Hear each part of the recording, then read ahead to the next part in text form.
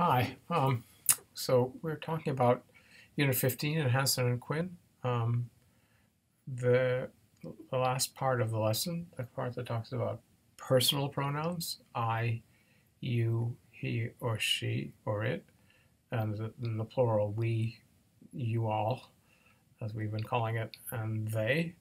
And then we're going to talk about reflexive pronouns, himself, herself, itself, themselves, yourselves, ourselves. And then we're going to talk about how you use these in noun phrases, basically.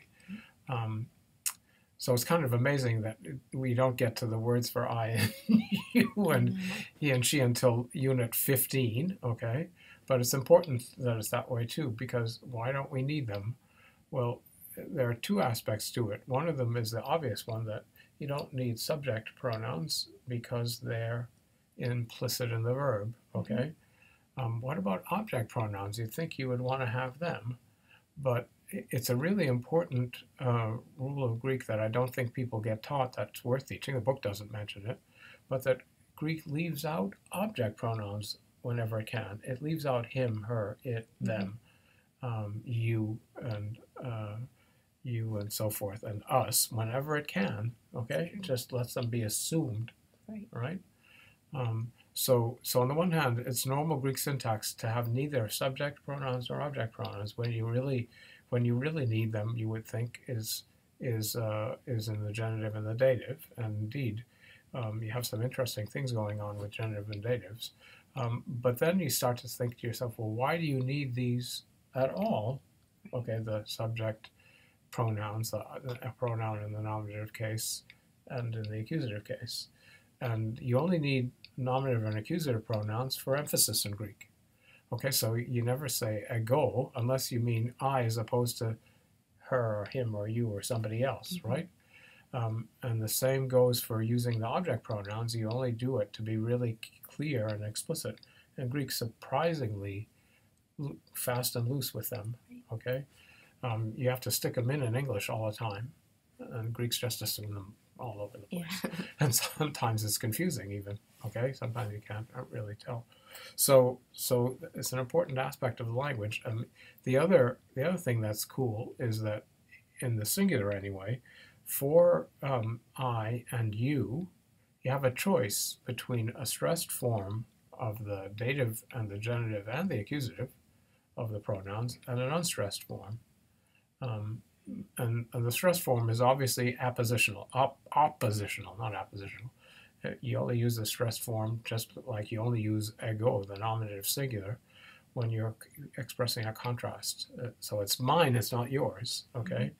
And stuff like that. If you're casually saying, let's go find my book, okay, then you're not distinguishing it from somebody else's, then you just use the unstressed form of the pronoun. So it's a completely semantic thing, and Greek's interestingly sensitive to the importance or unimportance of the presence of pronouns in language. Okay? They're not. We put them in everywhere we can, right? So it's kind of a thing to get the hang of. All right. The other thing to get the hang of is the inflection of these pronouns, which is according to no rules that we know, okay? In other words, they're very old words, so the formation, the derivation, the case endings don't look like anything. Right. So here you are. How can you, it's kind of insane that we didn't learn these words sooner, to be honest, okay? But I think it's also intended to keep you from running away from Greek. Okay, so here's how do you say ego, I, it's ego. Everybody knows ego because it's the same word in Latin, ego. It's not borrowed from Greek, it's an inherited thing. So ego comes from this, obviously. But then you get emu, and the stem of the rest of the singular anyway is em. Emu is genitive, that's pretty good. And mu is the unstressed form. And moi is dative. I think it's got an acute accent, not a circumflex. You'd like it to have. Yeah, see? It has an acute. Oh, yes, you would right. expect it to be the same, because genitives and datives usually are the same, but it's acute.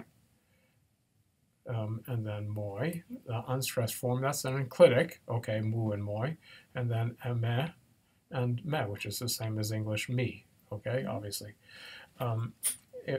that's the singular, the word that means I, and I think in English, most English speakers think of we as a separate word, but it's just the plural of I. It looks totally different. So in Greek, it's totally different too.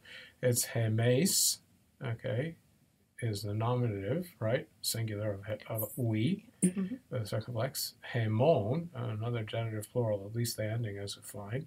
Then the dative is totally idiosyncratic. Hemin, with a long I, and hemas is an accusative plural ending with a circumflex. Yep. They are. So what are you going to do with this? Okay, well, at the very least, what we can do before we go any further answering that question is look at the word for you, okay? We've already learned, by the way, the word for he, we don't have a nominative word for he, okay? But we have accusative, genitive, and dative, and that's the forms of the word autos. But let's look at you, which is similar to ego, okay? Maybe we can come back and then look at both of them next to each other for a moment. So the word for you is su, S-U, okay? The S should have become an H, and it should be hu, but it got put back in. Okay, so it's su, and then the genitive is su, S-O-U with a circumflex, and then su with no accent. Again, the stressed and unstressed form, so, soy rather, and soy, and then se, and with an accent, and se without. Okay, so these are similar to the inflection of ego. The first one ending in u and o, they don't look like any other Greek nominatives, right? But su and soy and se are vaguely familiar looking, okay, in terms of endings. They're declension endings. In the plural, what we get is the stem is H-U-M, okay? So there the H is what's happened to the S. So this is one sumes, okay? And so it's like hemes, hemon, hemin, hemas. That's humes, humon, humin, humas, okay? So at least these are idiosyncratic, but the two pronouns, the one that means I and we, and the one that means you and you all, are analogous to each other. So the thing to do is to memorize them as a group, okay? And you just have to get down to memorizing them. And we have to make sure that we give you a quiz about them, okay, when we talk about it. So they're so idiosyncratic that's it's indispensable, really. And in real Greek, you do have them often enough, okay? So the key thing to realize is that you never, any occurrence of a nominative pronoun, su, ego, humes, or hemes, is a stressed thing, okay, because you never actually need it. The unstressed one is just no pronoun, right? So they only occur in the nominative and stressed ways.